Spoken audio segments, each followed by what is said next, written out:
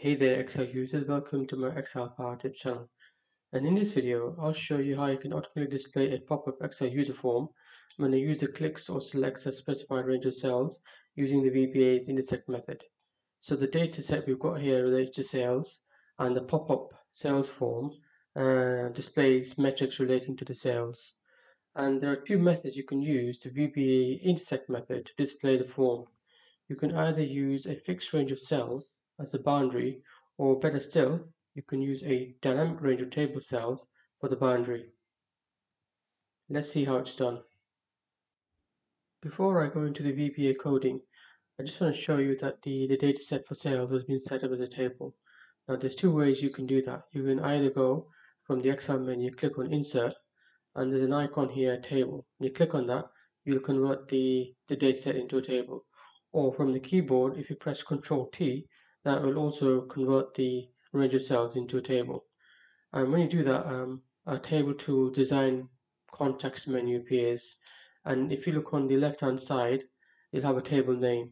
Now I've changed the table name to sales, and that name sales is going to be referred to code, which I'm going to be showing you later. So the first step is to create a user form. You create your user form in the VBA editor. And to open up the VBA editor within Excel, there's two methods. You can either from the menu go into the developer tab and click on Visual Basic, or if you want to do it purely through your keyboard, you can press Alt and F11 keys. So if I click on the Visual Basic button, and I've already got the pop-up sales form created, and I've got the controls already set up. Now, if you're doing this for the first time, what you do is in the projects window here, which is on the top left, you click on Microsoft Excel Objects, you right click, and then you select on Insert, and then you choose User Form. Now, when you do that for the first time, a folder appears called Forms, and the default name for the first user form you create is called User Form 1. Now, I've kept it as it is. Now the other thing is in the properties folder in the bottom left there's a setting called show modal. Now that setting, what that does is if you change that from true to false, the default setting is true. So if you change it to false, that ensures that when the user form is loaded, you can still click on the underlying worksheet, any cell behind the user form while it's still loaded. So while the Excel VBA window is still open, what we need to do is we need to decide which sheet, which contains data, you want the Excel user form to appear as a pop-up whenever a user clicks on it. So I've chosen sheet 1, sales data, and so double click on the sheet 1, and then what you'll see is you'll see a blank window with two drop-downs. The first drop-down relates to the object. Now for sheets, it's going to be, there's only one object, worksheet, so we still need to select it. Then what you'll see is Excel shows a selection change event. Now Excel is an event-driven programming language, and you can program objects under different events relating to the object. So the events that are related to the worksheet object are all these events. The default one is selection change, so that's the correct event we need to use. I'm just going to replace the default code with the finished code. So the VBA code works this way. So it's looking at selection change and by value, and that by value is target, and the target is of range type. And then I'm going to be declaring a local variable within the this subroutine. It's called check range, and that's going to be of type range. And so the first method is it's setting a fixed range of cells. The fixed range of cells is A1 to H26, and we want to see using the intersect um, method to see if the fixed range of cells intersects the target. The target is the active cell, so that could vary. Now, if there is an intersection, then a range object is returned, and that is returned into the check range variable. And then the last piece of code is to see if there's anything within the check range. If there's nothing, then don't show the user form. But if it is not nothing, i.e. not check range and nothing, then show the user form.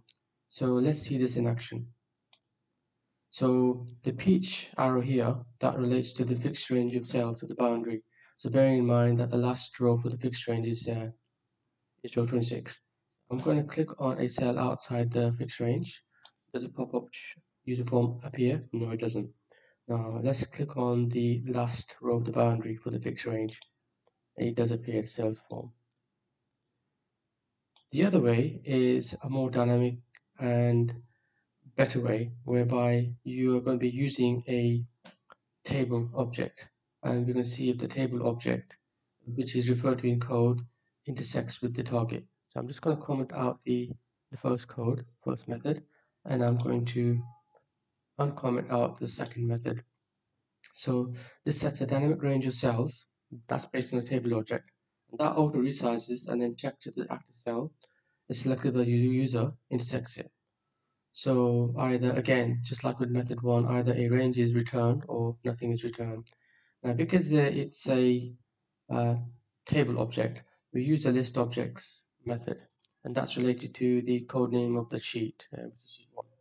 And what we do, we supply the name of the table in the list objects a function, and then that function, when you feed in the name of the table, it has a property called range, and that's dynamic. So the address of that object, the table object, changes whenever the table changes or to resize. So if that's less rows, more columns, less columns, it automatically resizes.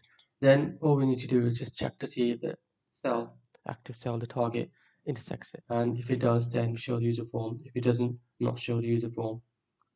So this second method, the green arrow shows the dynamic range of cells for the table cells boundary.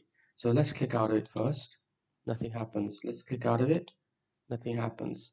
Now let's click on the last row of the table cells boundary, and it does appear. Because it's dynamic, whenever the table resizes, then the intersection will also take that into account, because it's looking at the table object for the target. So let's create a new row underneath the last row of the table for the sales data. I'm just going to copy it and paste it below.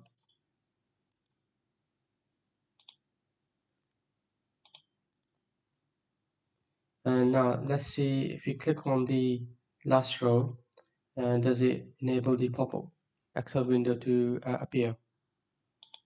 Yes, it does. So the pop-up sales form appears, and it's fully dynamic when using a table object intersecting with the active cell target using the intersect method. Thanks for watching, and watch out for my next video.